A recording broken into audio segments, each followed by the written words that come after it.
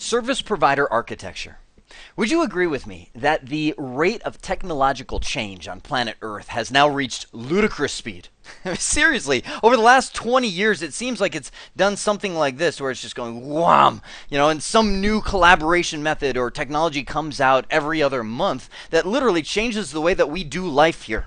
Right? It's no longer just about how computers store files or back up their data, all that, the normal IT stuff. I mean, look around, take a walk. How many people, when you're walking, are going to be glued to their cell phone? I'd say 20, 30% are, Facebooking or Skyping or watching a movie as they're walking on this device. It's like, ignore the trees and everything else that you're here to walk for. We've got to look at our collaborative device. So where does this leave the service provider in all of it?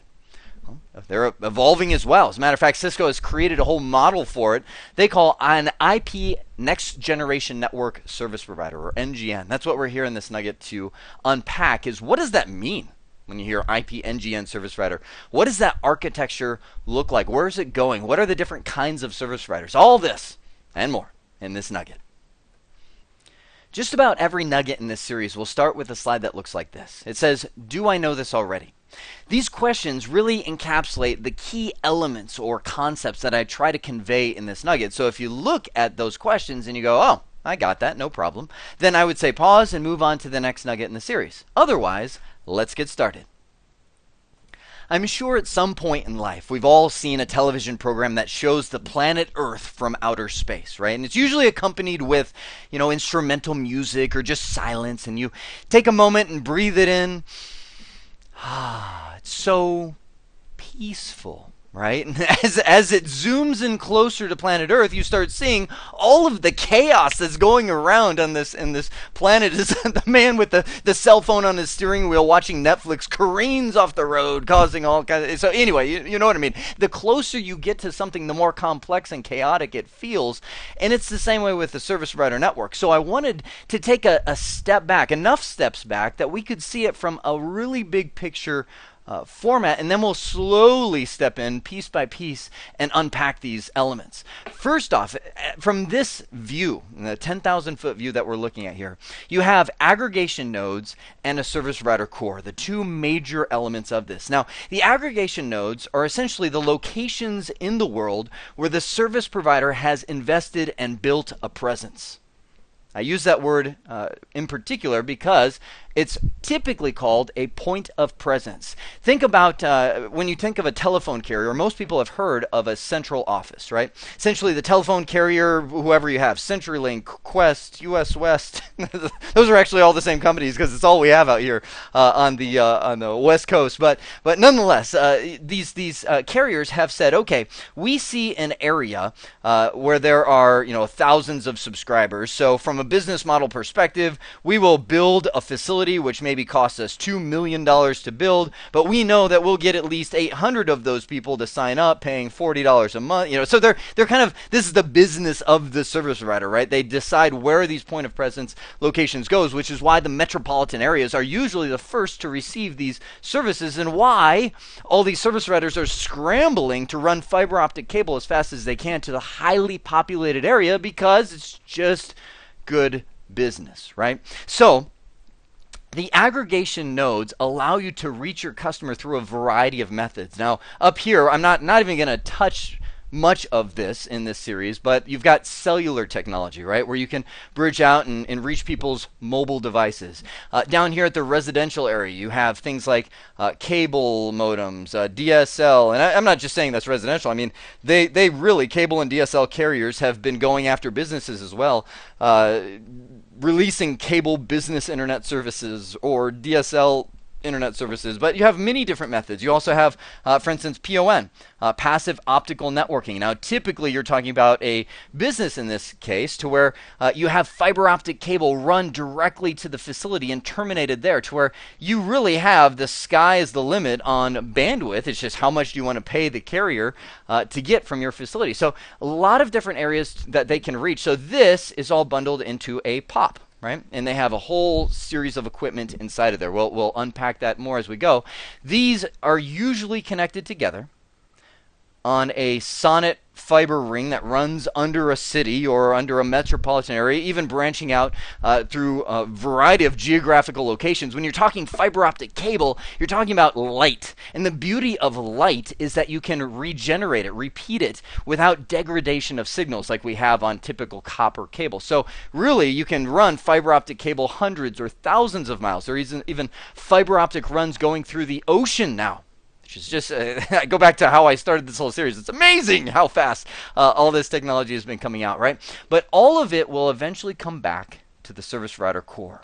So big picture, in the service router core, we have the aggregation points that bring in all these different nodes. I kind of use the same terminology. So essentially, it is an aggregation of all the different aggregation nodes coming into that core, and maybe that core reaches out to other areas. Maybe this is where we uplink to other internet service providers that this service provider has a carrier agreement with and have brought in links from them. Maybe this service provider core uplinks to other service provider cores. Essentially, this carrier maybe is a national carrier. So maybe this represents one major region, Arizona, and then it links up here to California and links over here to Nevada and all these different locations where the carrier would be, and you would see the same model replicated there. So as we move from my artistic interpretation of a service provider into the official Cisco NGN service provider model, all we do is take one baby step closer to planet Earth. Remember my analogy, going from really big picture, because one layer of detail is now revealed. Same picture as what we saw on the previous slide, but now we see another layer of detail revealed. This represents the POP, the facility that the service provider has invested in to reach customers. Now, how is it reaching them? Well, depending on the service provider, you may have cellular technology, which I'm not even going to touch that right now, but it's something that we may talk about a little bit more later.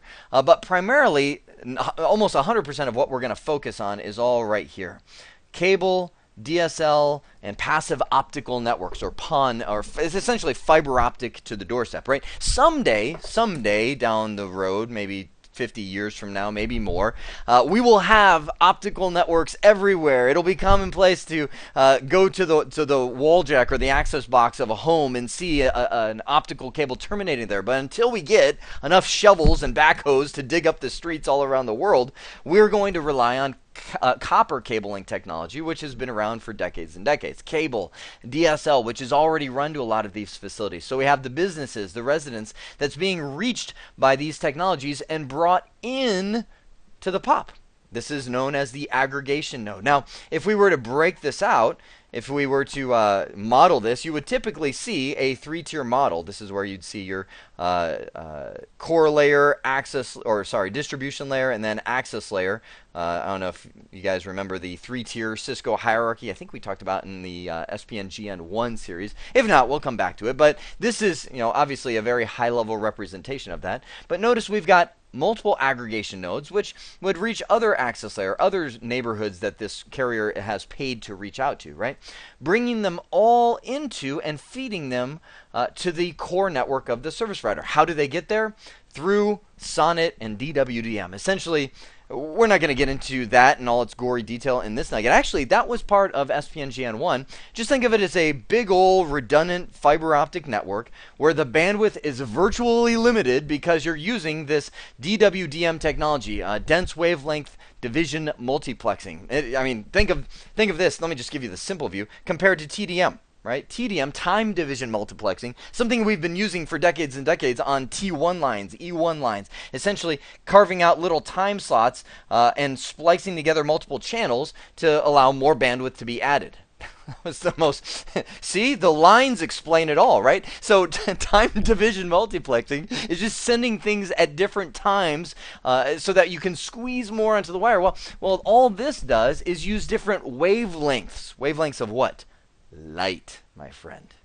Star Wars, Star Trek. It's all true. It's where we have these different frequencies of light that we can use. And the amazing thing is they haven't even started tapping it yet. They've now figured out 100 gigabit Ethernet over a single frequency of light. Good grief, how much can a fiber optic cable hold? only the future will tell. So virtually limitless bandwidth, and the beauty of DWDM. So again, high level view, right? Sonnet, fiber, that kind of cable is essentially the almost physical layer technology that allows this redundant fiber to be laid. DWDM allows you to run gobs and gobs and gobs of bandwidth over that, so that we don't have to keep trenching up the streets to lay more fiber. We don't have to add more, fiber across the ocean. All of that, you can just add another frequency to the same fiber strand and add gobs and gobs of more bandwidth, right? Okay, so man. Is this exciting or what? It's good. So as we dig deeper, what's in the core? Well, this is what really defines an NGN architecture from Cisco's perspective. What is, let me now answer, what is a next generation network from Cisco's perspective? It's delivering multiple services all over an IP network. Okay, what services? It's the same services Cisco has been preaching for years and years and years: data, voice, and video. When I first got into Cisco back in 2000, I quickly got into voice over IP, and this was when Cisco was running their big AVID campaign, AVVID. It was the architecture for voice, video, and integrated data. This is at 2000, the year, Y2K timeframe. Cisco has this vision of running these three services over a common network, and now it's commonplace. So a next generation service provider is one who takes a SIP server, which is the voice side of things, who takes a video on demand server, that's down here, who takes internet networking and internet access and bundles it all into an IP packet. That's the key. A lot of carriers still today are using different frequencies, for instance, to deliver television, to deliver telephony services. So instead of sending it across the IP network, they'll carve out a different frequency and say, oh yeah, that's your cable TV. Or, oh yeah, that's your analog line. So it's not truly an IP-based system, but that's where Cisco wants people to go. That's what they truly consider a next generation network, is one who does all of that using the IP protocol. Now, with all these models out there, I've got to go practical on you for just a minute. I know, humor me, right? I know you probably looked at this slide with the picture and gone, okay, no, what are you talking about, Jeremy? You too can be a service provider, and I'm going somewhere with this, right? Now, if you're building this kind of design, you missed your boat, your ship had sailed, but this could have been what you would do back in the day: buy a whole bunch of analog lines maybe coming into your house, set up a little modem bank like this with a T1, which probably would cost thousands of dollars a month back in those days, to connect off to the internet and essentially sell dial-up internet service, and you become a ISP, a service provider, in your home until you max out this home. It gets too hot for you, so you buy a house down the street, and of course you'll have to talk with your HOA to make sure they're okay with you doing this. Run a little conduit through the neighborhood, get everybody in the neighborhood to sign off on the deal or whatever, and you got a second house that you bridge up there, and essentially you're building POPs, right? Points of presence, and your enterprise slowly grows home by home by home. Now, I say that just to say this is kind of the hot button in today's world. You might throw around the word WISP a couple places and see who turns their head, because this is kind of a buzzword, I think, made popular by a company called Ubiquiti, which is an amazing story in itself. The owner of Ubiquiti actually used to work for Apple in their wireless division, saw an opportunity and built Ubiquiti. Is now a billionaire at 30-something years old. Just went off and bought a hockey team, I think, because that's what you do when you're 30 years old with $1 billion. And essentially this company, anyway that was a true side tangent. This company, Ubiquiti, sells amazing wireless gears, and they are really pushing this WISP concept, wireless internet service provider. So here's, I feel like I'm about to sell you a marketing campaign, multi-level, Amway or something. But here's the pitch for you, right? Go to your house and go get a little setup from Ubiquiti. And by the way, your DSL provider will probably despise you and ban you for doing this. So maybe buy an optical line or something, so at least they feel like they're getting their money's worth, because you're becoming a competitor by doing this. But then set up a little, Ubiquiti setup in your neighborhood. Sell, on-demand internet access, 30 minutes for $1, and you get a little 5-mile radius with your antennas, and eventually buy another house. You get what I'm talking about here, right? It's still possible. And this is the architecture of a service provider, how they grow. Essentially, you start off with your POP and your core being together, and then as you grow further and further and connecting your sites with optical networking, you now have a service provider. And I do this. I know it sounds trivial, but just to again take it back to the practical, it's not that big a deal. You know, when you think about service provider network, it's like, oh, complexity. And yes, there is a lot of complexity and thought that has to go into it to make sure you do it well and do it right. But at the same time, at the end of the day, it's just one network connected to another. Now let me take that thought that I just gave you and bridge it into this final concept. If you take that idea and run with it and set up a WISP in your own neighborhood, you have become what is called or coined as a local ISP. Essentially a smaller local area ISP. You haven't really gone outside of your primary location of influence. Maybe it's a city, maybe it's a state, something like that. And you've got your own little set of customers, and to give them internet access, essentially you've done something. You've got some kind of value add, right? Whether it's a relationship that you bring them, you come in and you say, hey, I'll bring you internet access for $50.99 a month, and I'll also manage your computers and do it, you know, to where you kind of become this all-in-one service provider, or whether it be something where you offer it cheaper because you have low overhead, you know, whatever. Essentially, whatever your little gimmick, you know, your sales thing is, you get some customers, you will need to uplink them to some other ISP. And that will be most likely a regional ISP. So you're the little guy, let's just say you call it Lollipop Networks.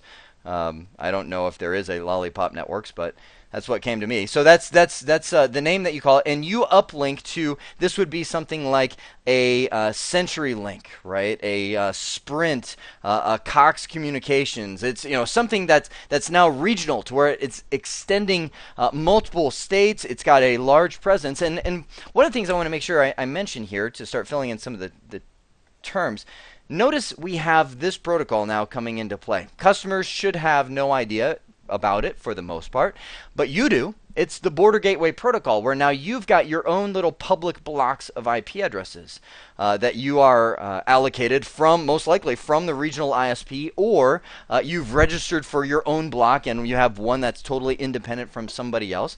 But that's what you assign your customers, and you then advertise that block out to your regional ISP. Now, this local ISP only has one uplink.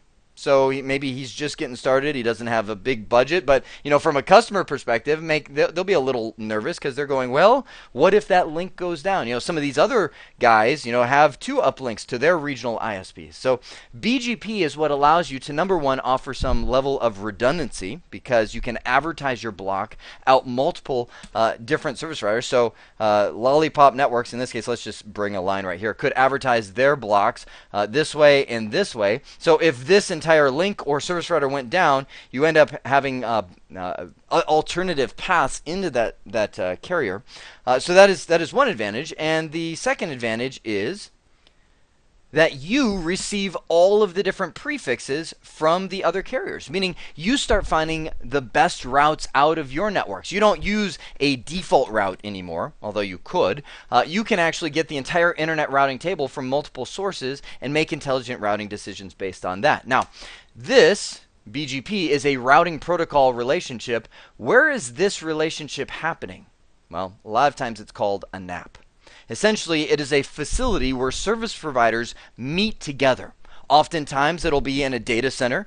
For example, here in Arizona, there is IO Data. That is one of the largest data centers that we have here, where they have many different carriers that come together into that facility, and sometimes they will have independent points that, you know, one carrier will say, hey, I'm going to start this up just so we have better peering, and they'll call that a NAP, a network access point, to where they have, you know, multiple redundant switches. Somebody funds the venture, and all these other carriers kind of pay to link into each other, so you just have more efficient and more better connected paths through the internet to each other, right? So regional ISPs eventually link up to national service providers, and these are the behemoths, the giants that you can't really touch unless you get to that regional ISP level, that then provide, you know, international coast-to-coast connectivity, and, you know, usually are very, very expensive connections to link up to.